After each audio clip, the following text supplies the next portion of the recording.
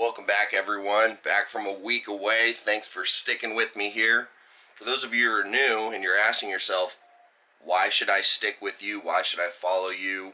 What makes you so knowledgeable about reptiles, and why would I want to watch your content? Well, hang out and I will show you why.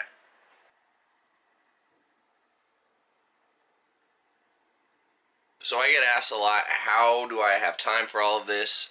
How do I keep up with this? How do I afford all of this? And why do I put myself through all of this?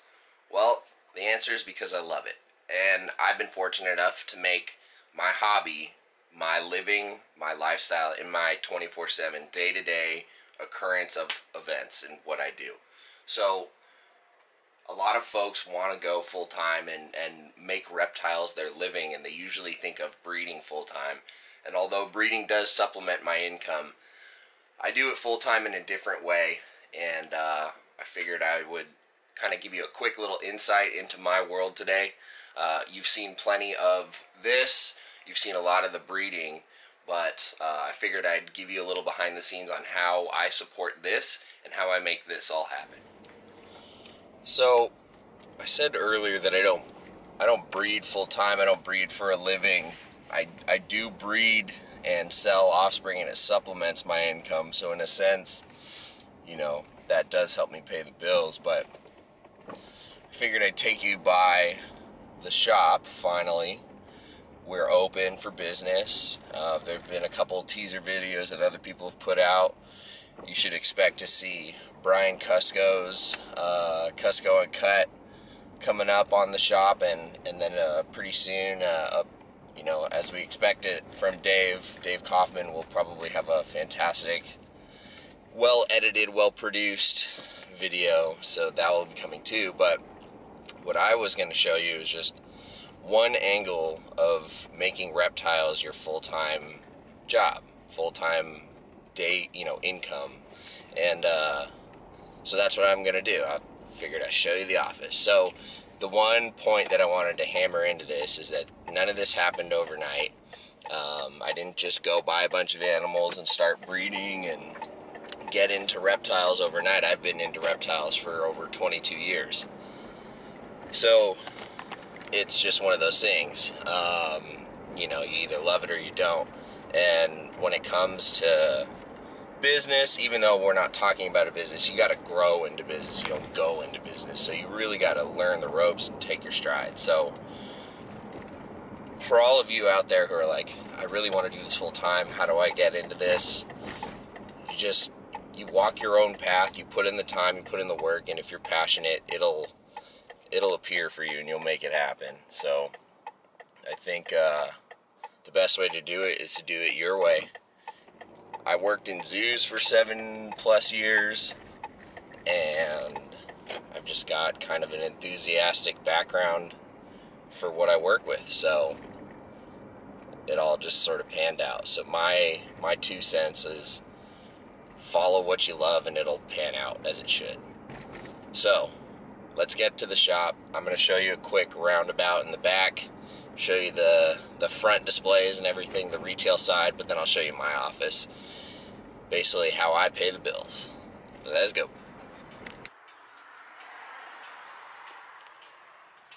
Alright, we're here before anybody else is, so this is it. This is the spot, so I'll take you around. Lighting, gotta have it. We'll check out these 2 rooms here in a second.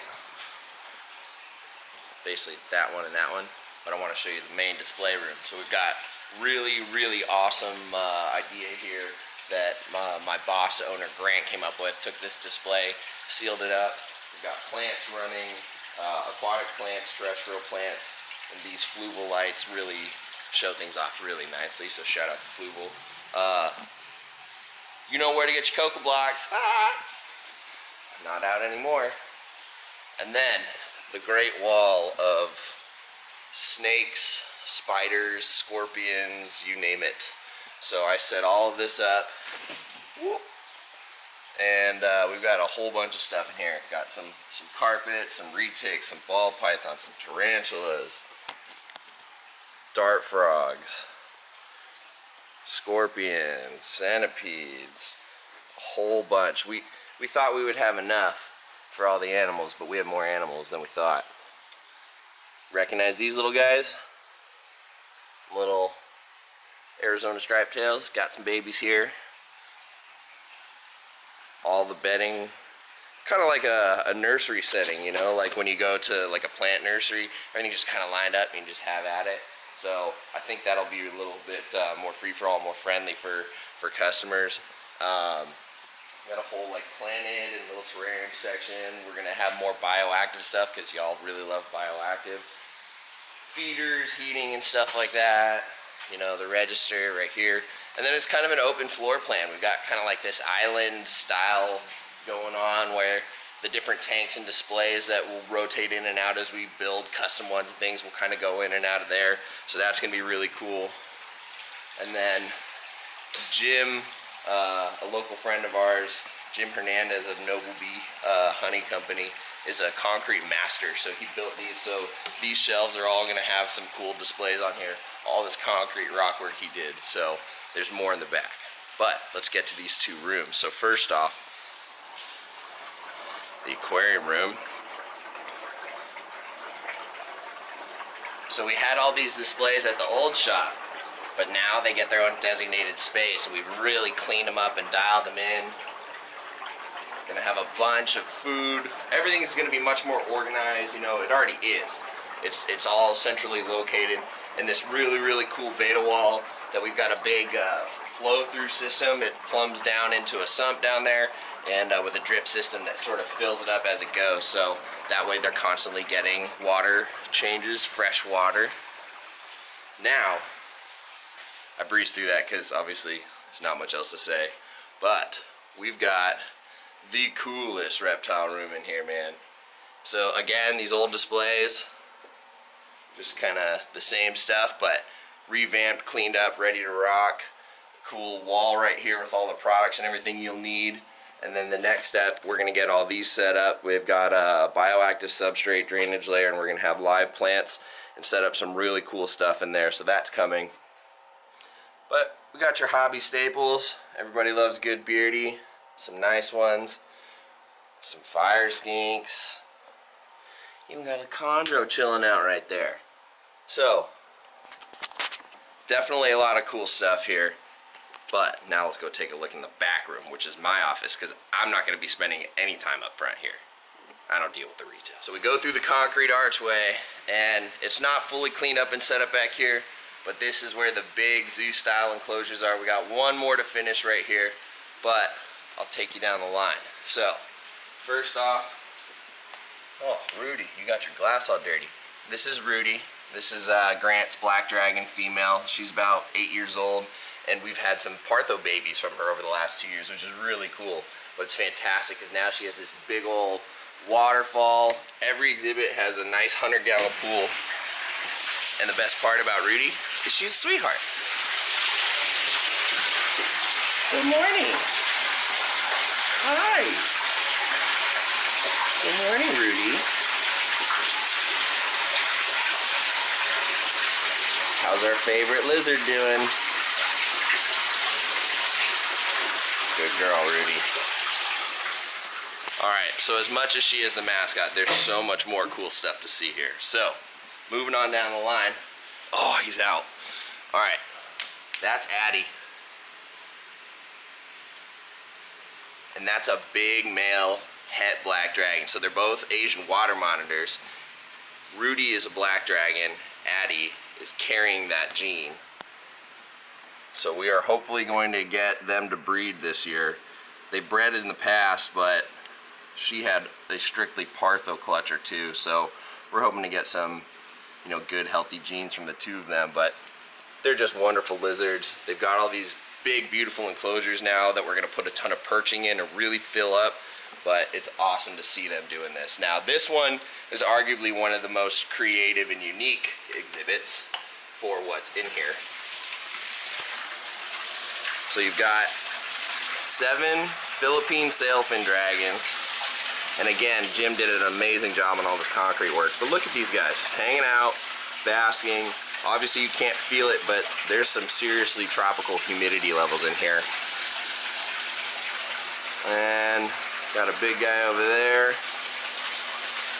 I'm not sure exactly where they are, but we've got some monkey tail skinks hiding out in here, as well as some Indian star tortoises. And these guys are gonna basically spend the winter in here, but they've got some outdoor enclosures, and it's getting to be cold at night, so we're getting them acclimated.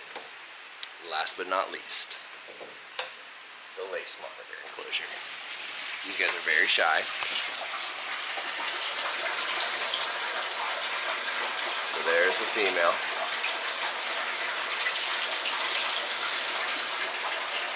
Oh, good morning, sunshine. So we've got a pair of Bell's phase lace monitors in here, and they too have a 100-gallon waterfall pool, but they don't swim. But it does give them the perfect humidity. They can bask. It's about 130 degrees there. Wonderful shelves, some great perching, tons of room for them to cruise and be active. And they can actually climb these walls. It's textured enough. These guys can climb all up over this, so they make use of every square inch. So it's really awesome to see them adjusting so well. So pardon the noise of the fan, but we got the aquarium room going in here, and without it, it gets humid. But we've got a plumbed flow-through drip system in here, just like with the beta tanks, but this is on a much larger scale. And back here, we're gonna be breeding in some fish, having feeder fish for customers and the animals, and just kind of do a whole bunch of different things. Snails, frogs, tadpoles, you name it. So this is gonna be a ton of fun. Fish is definitely like the area I have the least amount of experience with, but Grant knows a ton, so I'm excited to really get into that. But this, as they say, is where all the magic happens. So this is the breeding room. Couple racks. This is going to be a dubia breeding rack. We've already got the first bin in, but there's a lot in progress. It's going to take a month or so before we're fully dialed, but we've got a lot going on in here. It's a big space. So basically this is where I spend all of my time, kind of cleaning everything, feeding, watering, organizing, checking on stuff. You know, we've got a lot going on. We've got blackheads, and pardon the mess, these animals are doing what they do best. So we've got blackheads in here. We've got some boas in here.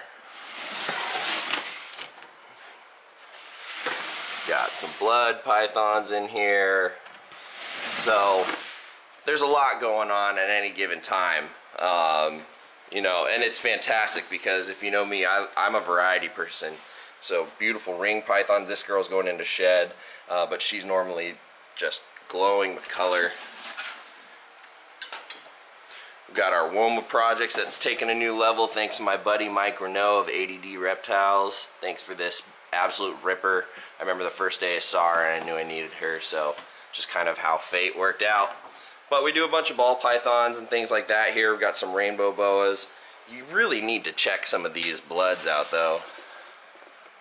Like, look at these things. It's dangerous being around all this stuff. Oh, okay. This one right here. This is called a pixel matrix. This is what temptation looks like. So I work with this on a daily basis. It's driving me crazy.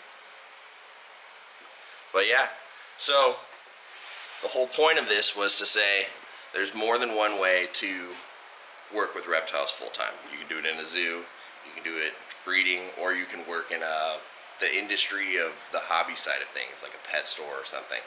I kind of have the best of both worlds because I've done the zoos, the pet store, and now the breeding. So I've done a lot of it. But there's no way I could have predicted that. There's no way I could have planned that. That's just how it worked out. But because I'm, you know, determined and this is what I want to do, here we are. So that's all I wanted to say. Just wanted to give you all a little bit of motivation. And because we haven't really shown off too many animals, here is a beautiful little captive born and bred baby northern blue tongue. One of my office buddies. So you just got to make your dream happen. If you want to work with reptiles full time, just do it. Whatever that means for you, you'll figure that out. But unless you try, you'll never figure it out. So go out there and do it. All right. This was a weird one. Peace.